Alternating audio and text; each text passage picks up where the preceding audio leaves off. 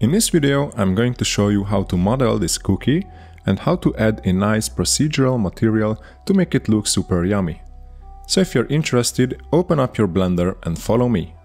Also, let me know if you want to see a tutorial about any of these props in the future. And now, let's get started.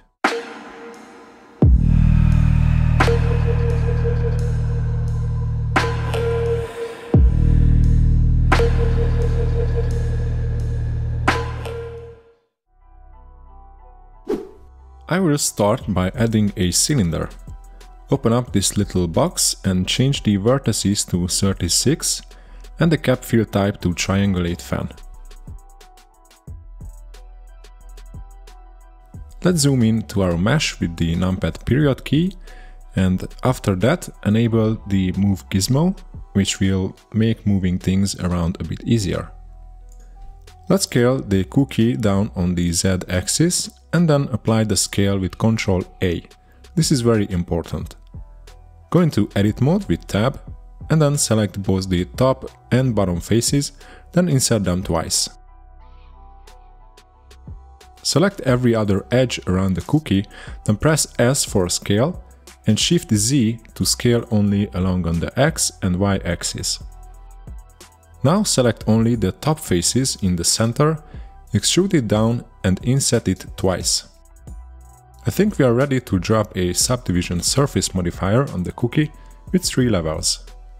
Press right click and shade it smooth to get a nice surface. The final thing I want to do is to create a sharper edge in the center, so select this loop and bevel it slightly. Super nice. For the jelly, I added a new UV sphere, scaled it down, then I deleted the bottom half of this sphere, then I also scaled it down only on the Z axis to make it more flat. Let's shade this smooth, then add the level 3 subdivision surface in the modifier panel, and then add a displacement modifier as well under the subdivision surface, then click on the new texture. If you click on this button, it will take you to the texture properties, where you can edit the displacement texture. Let's rename it to Jelly, then pick the cloud texture from the drop-down menu. Now let's go back to the displacement modifier, because it's too strong at the moment, so let's decrease the strength to something like this. Back to the texture settings and increase the size of the texture by a little bit.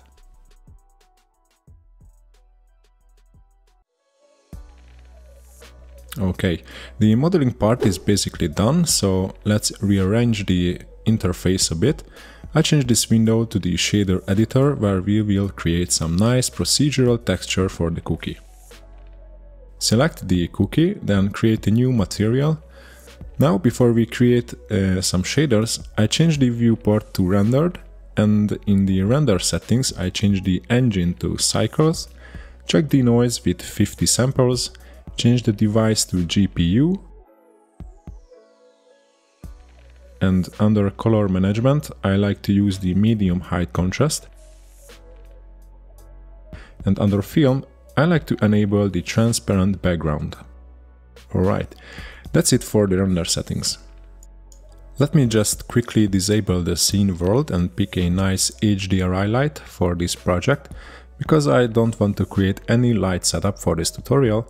So what I'm doing here is only for showcasing this cookie, and it will not show up on your render.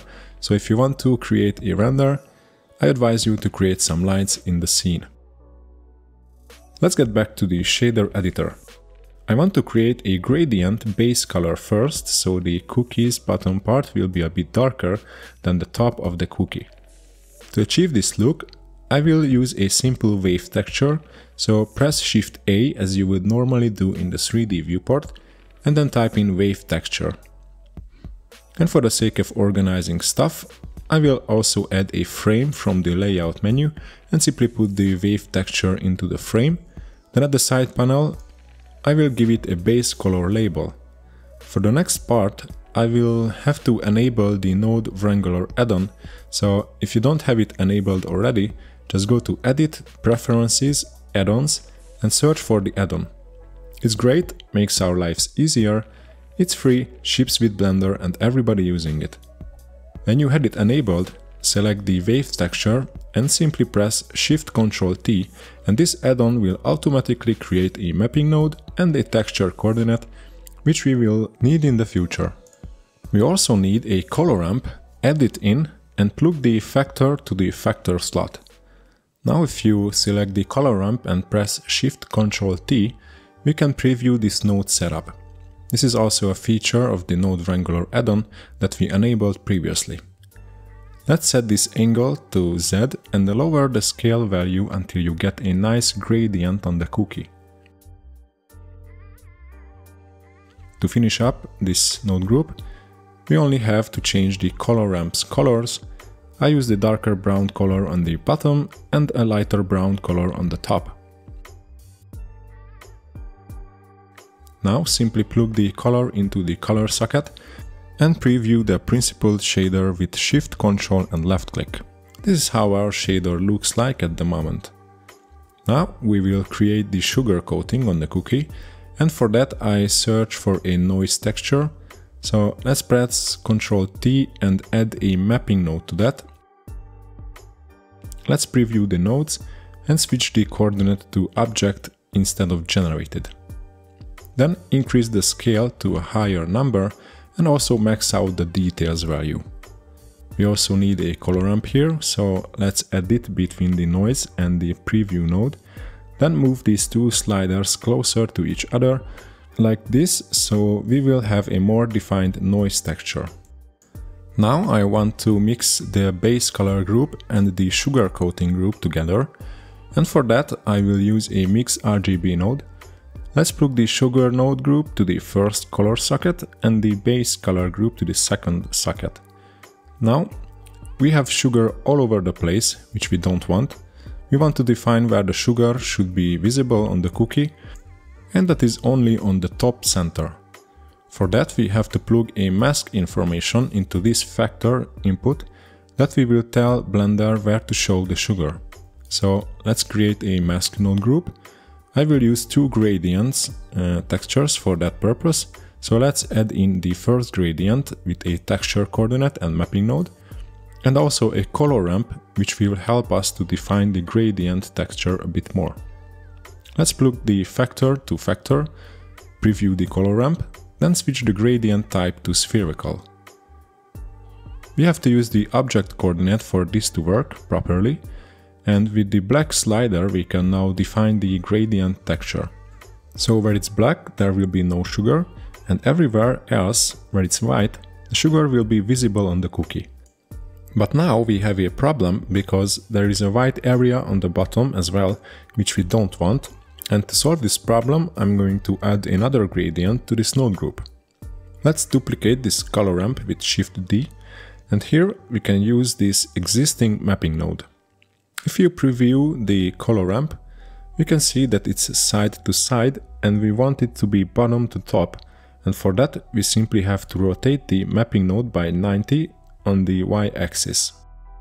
Let's use the color ramp to separate the black area from the white area, so we will have a black bottom part which we will use to cover up the white area in the bottom, what we talked about earlier. Now I just want to mix these two color ramps together, and for that I will use another Mix RGB node. So let's set it up, switch it to darken and increase the factor all the way up to 1. Darken will add all the black areas together, which is exactly what we want, so the only white area is at the top center of the cookie. So now we can simply plug the mask output into the Mix RGB node's factor input. And for that to work, simply switch the two colors input. Okay, the next thing what we want to add is another noise texture, because we want to create some bumps on the cookie so it's not all that smooth. Here I can steal the sugar coating's mapping node information, simply plug this vector to the bump noise texture vector input.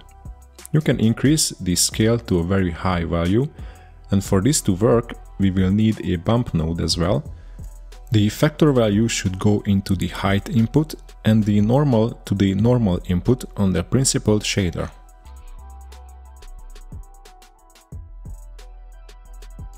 Let's lower the bump's value to 0.3 because it's very strong at the moment.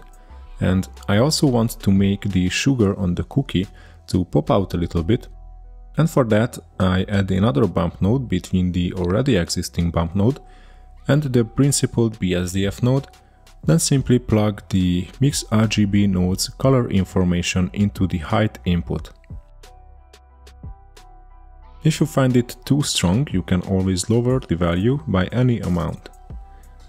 The final touch I want to implement is the subsurface scattering, so I will plug the Mix RGB node's color information to the subsurface color input and increase the subsurface to 0.01. So now the cookie shader is finished. To sum up, we have a base color here. On top of that, we have the sugar color mixed with a Mix RGB node, and then we created a mask to determine where the sugar should be visible. And finally, we created a little noise setup for the micro bumps on the surface of the cookie. We only have the jelly material left, which will be very easy, so select the smash and click on New Material. For the base color, I choose a very saturated orange color, change the roughness to 0.1, and you can also add some clear coat for extra shininess, and then transmission to 1 and transmission roughness to 0.8. So this is the final cookie we made. I really hope that you could follow this tutorial, and if you have any questions, feel free to ask them in the comments below. Thanks for watching and see you guys in the next one.